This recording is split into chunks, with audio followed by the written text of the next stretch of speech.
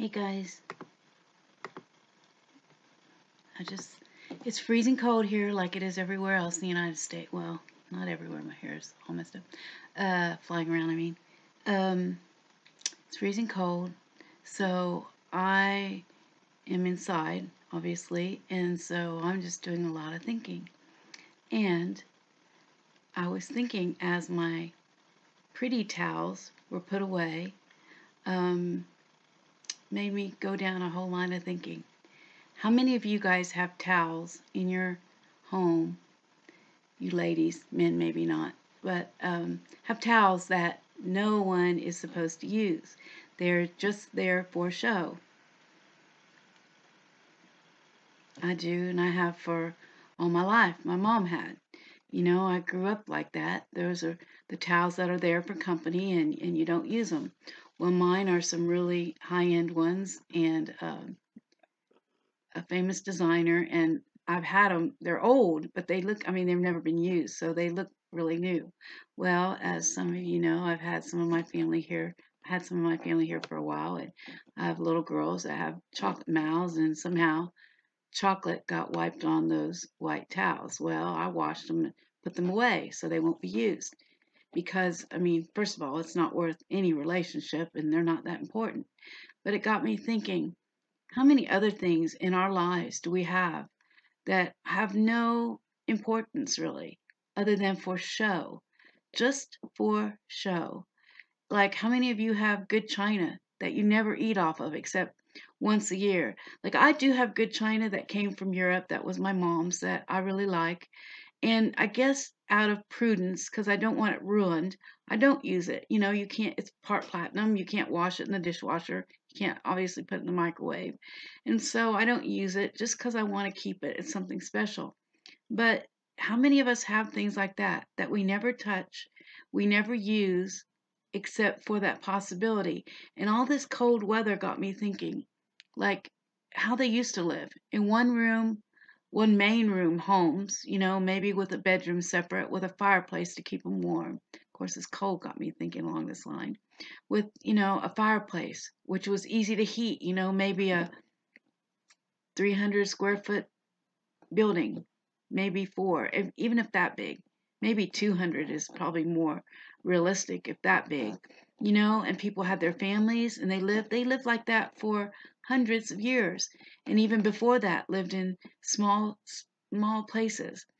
What have we, even Christians, as a society become? What have we become so far removed from how we were supposed to live? And I'm not saying that it's a sin to be comfortable. I mean, I don't think it's a sin to be comfortable, but I think it's a sin to strive for comfort and more comfort and more luxury and more ease of life. I was talking to a friend of mine today and I said, I just was thinking, because she has some physical issues and I have physical issues. And if you ever see me rock like this when I'm sitting, like I can't sit for very long, it really hurts. I've got different things going on. But um, somehow that those physical issues could be mercy from God, that He is teaching us to live and not be so comfortable and to make it through. And some of us have had to do that for years, decades, for a long time, and deal with some sickness, some malady that is very painful, but we put one foot in front of the other and we keep going without giving up. We've learned to live and to not be comfortable. And it made me start thinking, oh shoot, and I can't share my screen. Darn it. I meant to do this in Zoom. But I was looking up the Christians that are persecuted. And just in February of 2020 was a post that 60,000 Christians were tortured, executed in North Korea right now in our time. They're put in prison, they're starved. We wonder, why can Christians from other nations be so strong? Part of the reason is they live in poverty all the time. They live in desire and lack all the time. You know, it's going to be hard on us because we are so far removed from that sort of a lifestyle. The very poorest amongst us lives like royalty in some to some other people that live right now on the earth today. And we just don't even realize it. Maybe God is getting us with all these calamities and stuff, getting us back to just seeing what is just important. I keep saying this, if we have a warm bed to sleep in every time I take a hot bath, I thank the Lord. At least I don't want to lie, but pretty much every time I thank the Lord that thank you for this hot bath, that I can lay here in this hot bath and relax and be comfortable, or in my warm bed. I can get in and lay on a pillow, go in the refrigerator, open the fridge, get some food. Gosh, guys, the very worst among us have it so good, have it so well. And part of the reason is the live your best life now. Don't be sick, don't be poor, have every need met Christianity that's taught in many of the mainstream churches. That's a lie out of the pit of hell. You know, tell a lot of these people in the Bible that they ought to live sickness free and all their needs be met and they be rich and have mansions, and that's how it will be if they're a Christian. No, that's not how it will be. But we even as Christians today here in America, we that's infiltrated us. I was thinking earlier and before I say, speaking to myself too, because I see, like, I wear makeup. I like to look nice. I mean, I'm not so bad that I won't let people see me without makeup because I do that a lot, as you can see from my videos. But, I mean, I like to look good. When I was growing up, I didn't get to have cute, my parents were well to do enough, but there was issues going on, and so I didn't get to have cute clothes or wear makeup or anything like that. So I've always enjoyed the girly kind of things. Just they make me feel good. But I want to ask myself, what has happened to Christian women, elderly Christian women like myself? I'm 65, but obviously, I have married boys. There's other women in my family around my age, and most of them have had major plastic surgery, you know, um, for their appearances. And I think as Christian women, I mean, like I say, it's just a fine line, I guess, because somebody could say, well, you wear makeup, you care about what you look like. So, yeah, it could just be a lesson of degree between that and me. It could be. First, the painting of the eyes and everything was taught by the fallen angels to the women. Do you know that that was something that came through the fallen angels for appearance's sake? It wasn't, that just didn't organically just happen. It was actually the painting of the eyes was actually something taught by fallen angels. And I thought to myself, am I doing wrong? When I was younger, when I was like in my 30s, I was really into appearances. It was, and like I said, I didn't get to have that. So I wanted my family to look nice. I wanted to look nice. And we traveled and we sang. And I used to think, well, what benefit is it for people to see somebody really bedraggled and just messy looking and not attractive? How does it attract someone to Jesus? That was my thinking when I was younger. But you know what people are attracted to? They're attracted to the Jesus that's inside of us. The Bible says that what defiles a man isn't what goes in him, but what comes out of him.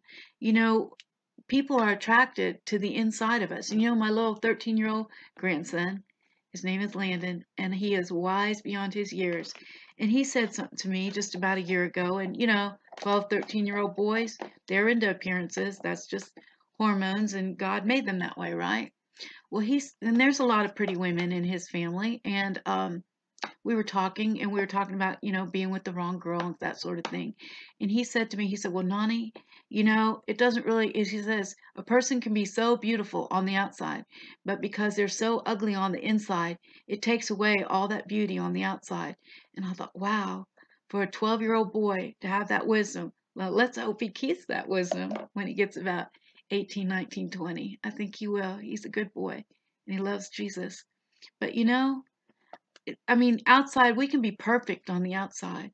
But if we're ugly on the inside, all this outside work isn't gonna, you know, fixing your hair, putting on makeup, gonna do a bit of good. And even worse is going under the knife to, and I can't say if I had the money, I wouldn't be tempted, like, these things that hang over your eye. I'd really like to get rid of them.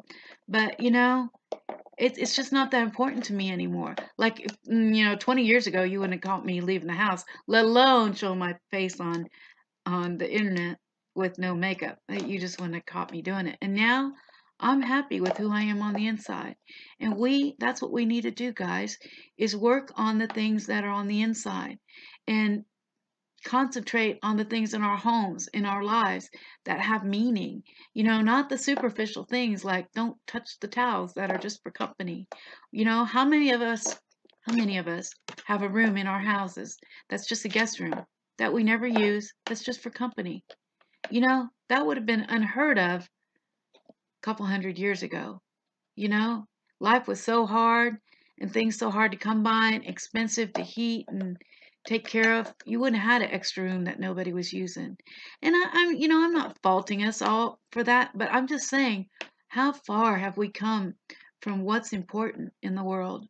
You know, so that's kind of what I'm dealing with, guys. I'm just trying to, Lord, show me the things that are important. Show me the things you want to change inside me. Show me the person you want me to be. You know, that's what I'm thinking of. Let me see if I wrote some notes, guys. Is your Chrome? That doesn't make any sense, does it? No. I did write how much of do we do that's just for show? Probably a lot. Hopefully, the older and more mature in Christ we get, the less we will do.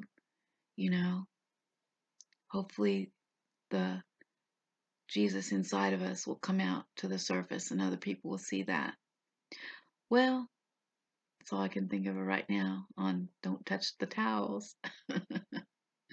Love y'all. Talk to you soon. Bye.